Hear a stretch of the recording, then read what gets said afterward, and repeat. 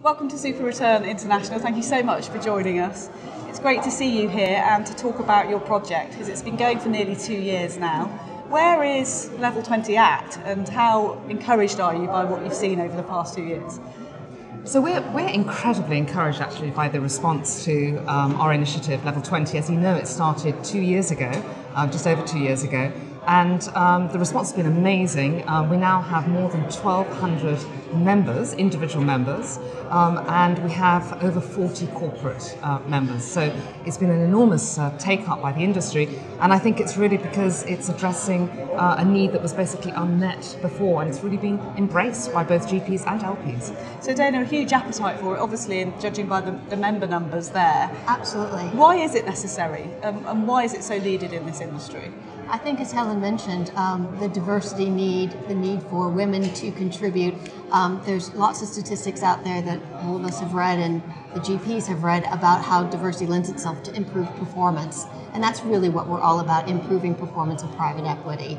And if you look at our members, as Helen mentioned, 1,200, about 2/3 are under the age of 35. So young women wanting sponsorship, support, networking, able to contribute and be retained in the private equity industry, and they're coming out with lots of keen interest and networking and ability to bring a lot of content and discussion around firms and change the culture. So they're super contributive and super excited about this as well. You talk there about changing culture, Kathleen. There's 2,300 people at Super Return this year. It's enormous, but sadly there are very few women in the audience and on stage.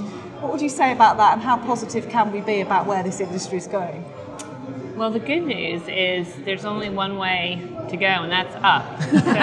So at I think it's 9% of private equity is populated by women. So we've got a long way to go. And yes, I do think we could probably do a slightly better job in terms of the representation here. Helen just ran a panel where she polled the audience, and they would like to focus on gender and that issue here in the industry. I was on a panel with 3 of the stalwarts of private equity, very visionary people, very good at what they do. But I did make the comment that maybe in the short term, 3 of their very successful women could also be on that panel. So I think that there's a way to go, but there's a real need to increase the female population at events like this. Dana touched on the topic of what women bring in terms of cognitive diversity. You've done an awful lot of research as well, Helen. Tell me about why this is so important and why it makes sense for this industry. It makes a huge amount of sense because this industry is all about performance. It's all about the numbers. And people aren't going to do this because it's the right thing to do, although it is the right thing to do. They're going to do this because it's an incredibly competitive world out there, and people are looking for the right sort of mix of talent. They're looking for people coming from different angles, and they're looking to avoid the sort of groupthink that you get when you have any group of very homogenous people that have got together. So inclusion is incredibly important for the performance and for the well-being of the industry. I think that's why, as Kathleen mentioned, we just had this polling session, electronic polling session. It was anonymous, so people could have picked other responses, and the top response was that gender diversity is an important issue for the industry and it has to be addressed now. And we've got great support actually from one of the GPs on the panel and also from a leading LP. And we need that too. We need the senior people in the industry to recognise this and to want to push it forward, which is what they're doing. And there are so many talented women out there, Dana. I think you specifically run part of Level 20 that looks at young leadership and qualities in the women that you see already in this industry. What can we do to nurture that and make those women stay in the industry? So we have designed, and they have completely embraced it, a committee of future leaders where they're organizing and contributing to research efforts led by Cecile Bellarmine and Helen, contributing to philanthropic things, and most importantly, contributing to certain events with really rich content. So it's not just about balance of career and maternity leave, while those are important. It's about getting women together to improve negotiating skills, structuring skills. How does ESG, for example, impact? And all these things contribute to the culture of their firms to enable these women to be promoted to stay in the private equity industry and also to have a network amongst each other to support each other. You talked there about the network. Level 20 very much concentrates on that with its mentoring scheme as well, to try and give young women that direction and leadership that maybe wasn't there, say, 20 years ago in this industry when some of you started out. Kathleen, how important is that?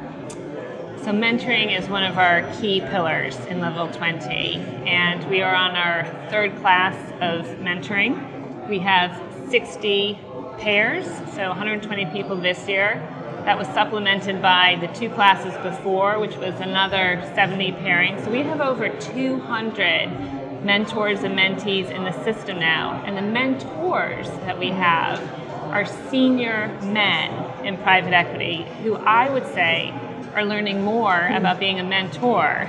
But obviously the benefit for the mentees are they have a trusted relationship with these mentors. They can talk about the issues. They can talk about their careers.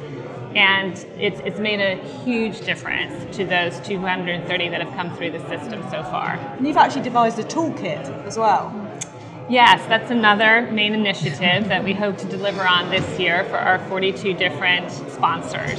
And within that toolkit, it is about recruitment, it's about maternity policy, and it's also just about general best practices within the sponsors, within the firms in the industry. It is wonderful for women starting out in this industry now to look to women like you who are at the top, who've got there. But how was it for you guys? Because you were doing it without initiatives like Level 20 around. Do you recall how difficult it was and how much you relied upon support from the very few of you that were in the industry at the time? Well, I think it's a very good point, and I think basically we just sort of got on with it, and we had to. But I think one of the impetuses behind Level 20 was the fact that we had such a great support group, a small support group, but it really helped us. And although some of us come from competitive groups or the GP-LP relationships there, we managed to set all that aside and leave that at the door and just mentor each other, actually. And that's some of that inspiration, I think, has carried on into the mentoring program and into our networking and outreach as well. I think it's so important when you see other examples of people and women, being successful, then you think, oh, maybe there's a road. Because without women there, it's hard for other women to say, oh, of course I can do that. And so that's what we hope to achieve and to spread. And I think that's what some of our members are seeing amongst each other, that support. This is a great industry. Mm-hmm. This is an industry that embraces change, responsibility, good corporate governance, better running of companies. It's also a fun industry. It's full of intelligent people who are enjoying what they're doing. And so all of us want to attract more women into this industry because it's actually a great industry to be in. Yeah. And it's just not here in the UK. We recently launched Level 20 in Germany as well, and that was hugely successful and well attended and embraced. So this is something that we see going beyond the shores of Great Britain onto the continent and hopefully North America at some point. Now, Helen talked about the fact you had the support of each other, but if you could go back and talk to your 21-year-old selves, what little bit of advice would you give your former self about the career path you were choosing and any hurdles you might see in the future and what to do about them? I think being persistent, tenacious, and actually trying to seek out a mentor. We're now providing this mentoring network, but you can seek out mentors for yourselves, sponsors for yourselves, and I think that's been enormously helpful for me. I was fortunate enough to have a couple of mentors, really on a sort of an informal basis, but they were definitely people I could bounce ideas off of, and that really helped in the early years. Dana, any pearls of wisdom for your younger self? I would just add, where there's a will, there is a way. Yeah. And there's always a solution, and there's always something that you can achieve no matter what the barriers are. So you just have to go for it and find the solution. Mm-hmm. It was hard back in 25 years ago to know what the next 25 years would look like. But now looking back, if I could tell myself that this is a long-term industry and that there are different phases of your career and each phase has new opportunities, new challenges, but I would just encourage young people like me 25 years ago to stick at it, be persistent as Helen said, but the rewards can be amazing, and so think about the long term. If fantastically optimistic note to end on. Thank you so much, ladies, for joining us. It's been brilliant to talk to you.